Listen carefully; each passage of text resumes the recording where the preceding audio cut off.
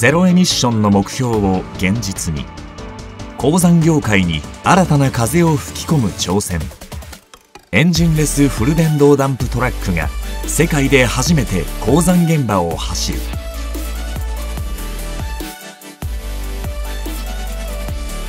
日本日立建機株式会社ひたちなか臨港工場、そのダンプトラックの組み立てが始まった。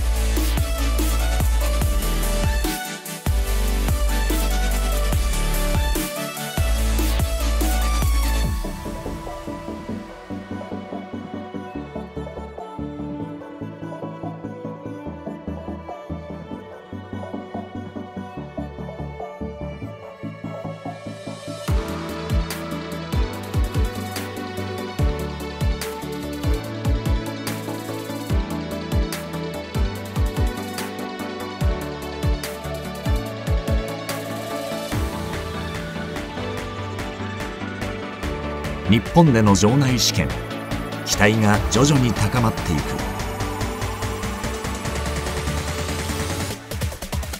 Basically, we have a problem to solve, and I think the problem that we want to solve is that there are so many large mining trucks in the world at the moment. So we have a very, let's say a problem that we want to tackle, and this is exactly what our batteries are trying to somehow solve or alleviate. We are also viewing this project as something that will shape the future of the mining industry, and it will contribute significantly to this reduction of emissions. It's fantastic, I would say. It's a very nice experience, I would say, for me. そしてザンビアへの旅立ち。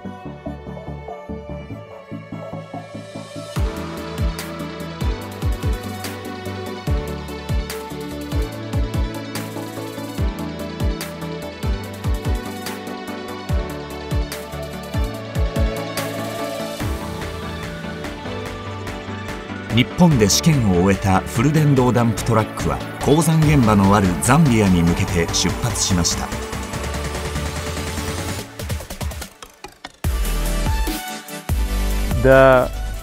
The zero emission goal is very important. We have design engineers from Japan. We will have ABB collaborators from Switzerland. As you know, our team is from Hitachi Africa, and we have a team from Hitachi Zambia, the national staff here as well. So it's a very diverse team, and we've all come together to achieve a common goal, which is to make sure that this concept works, and that we will provide a successful product to the customer.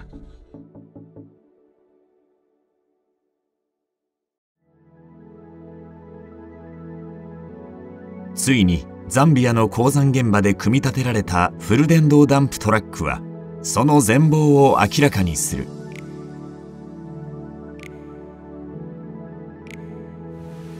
高低差のある露天掘りの鉱山で実際の稼働負荷がかかる状態で走る、曲がる、止まるといったダンプトラックの基本性能やバッテリー重放電サイクルなどを検証する。So it's very new to both Hitachi, to us, and to the industry as a whole. We're very excited to be challenging our current paradigms and our current norms around trolley assist and battery electric technology. Having a dynamic charging truck comes with a lot of benefits in terms of continuity of our operations. It's early days for us. We've been very positively impressed with the way the commissioning and the assembly program has taken place, but we're now in phase 1 of trialing, and we've had to work very close together with the risk assessment process and the deployment process to make sure that we give it every chance of success. With Kansanshi having over 5 kilometers of trolley assist lines and a plan to move to almost triple that over the next 12 months, we believe Kansanshi is the right place in order to deliver a successful trial and ultimately evolve this into something that is a solution for the entire industry. So First Quantum has always been underpinned by a culture of trying to do things differently, always challenging the status quo. We're given a lot of bandwidth to to really look at what we currently do each day and try and improve it. And this battery electric truck is just another example of it.